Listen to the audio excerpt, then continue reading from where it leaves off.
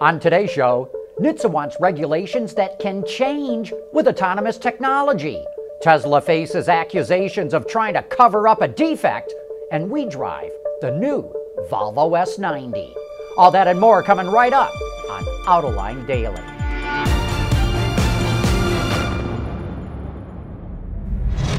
This is Autoline Daily, the show dedicated to enthusiasts of the automotive industry.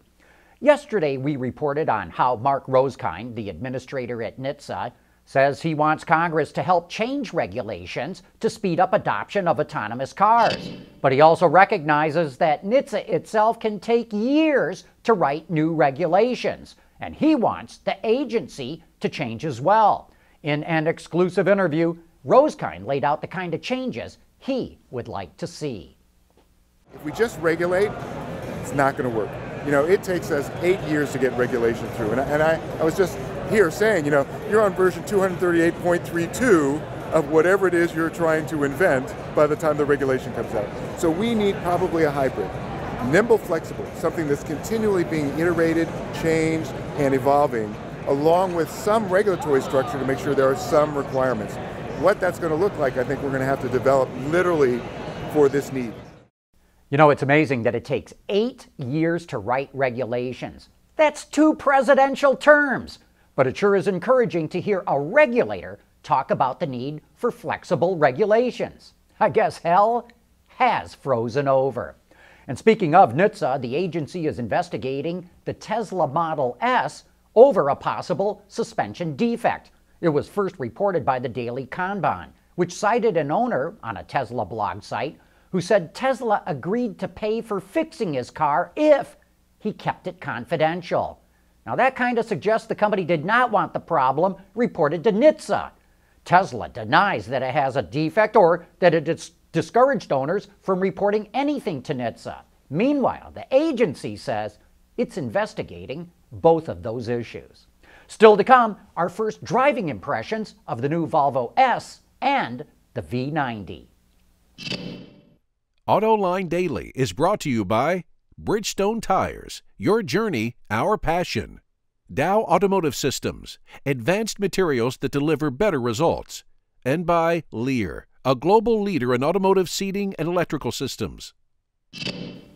Ford is carving out a nice little niche for itself with its sport models.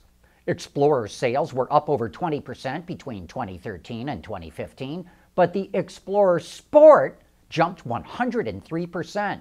And during that same time frame, the Edge Sport was up 62%. So now Ford's getting ready to unleash the all-new Fusion Sport. It gets a 2.7-liter EcoBoost V6 that pumps out 325 horsepower and 380 foot-pounds of torque. And it comes standard with all-wheel drive. All that for a little over $33,000. That's a lot of power for that price. And it sure is fascinating to watch how the public is so receptive to buying models that offer more performance.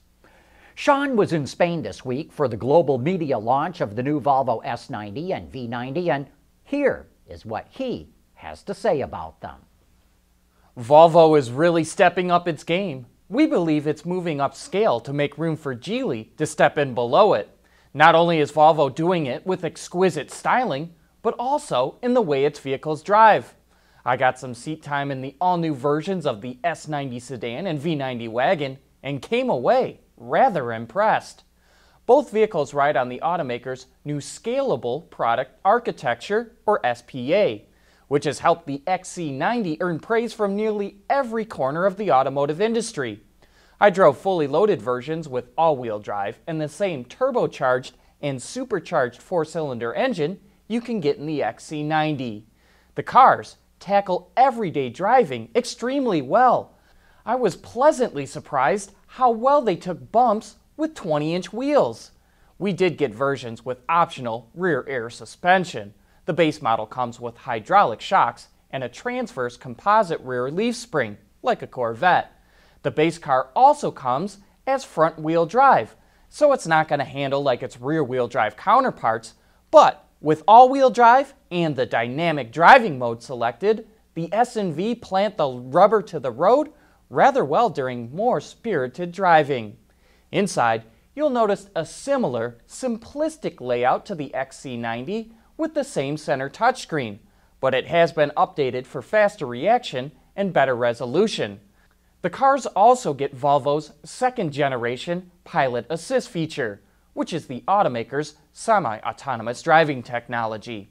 The first gen only worked in low-speed city situations, but it can now function on the highway as well at speeds up to 80 miles per hour and no longer requires a liter vehicle to function. The S90 sedan will start hitting dealer showrooms later this month with a starting price a little under $48,000. No word on pricing or on sale date for the V90 just yet. Thanks for that report, Sean. Coming up next, the U.S. Post Office is out to celebrate some of the most iconic pickup trucks. Lear Connexus is the new application suite in vehicle connectivity designed to deliver over-the-air software updates and more from Lear Corporation's E-Systems, leaders in power and data management. There's more car news and industry insight from the Autoline network every day. Take a moment to click that subscribe button. You'll never miss another Autoline episode.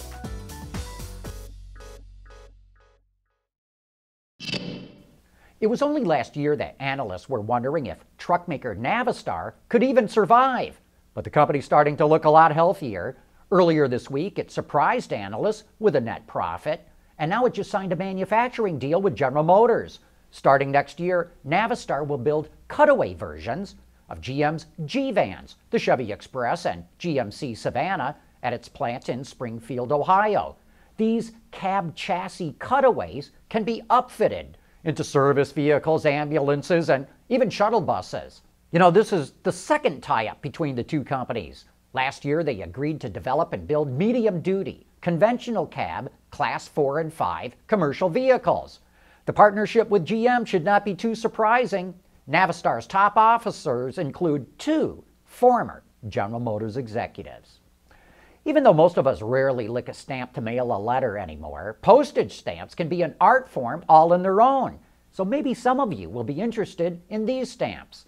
The U.S. Post Office is going to release 4 stamps depicting iconic pickup trucks: the 1938 International Harvester D2, the 1948 Ford F1, the 1953 Chevrolet, and the 1965 Ford F100.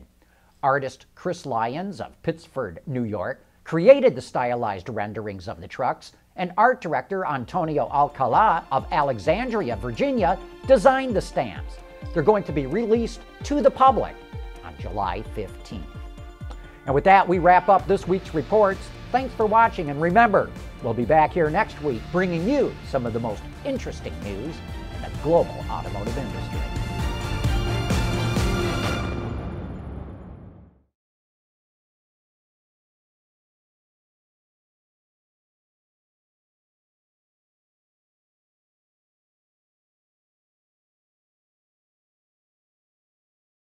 Wards is the industry leader for news, data, and analysis. That's why companies across the globe subscribe to our premium service, maybe even your own.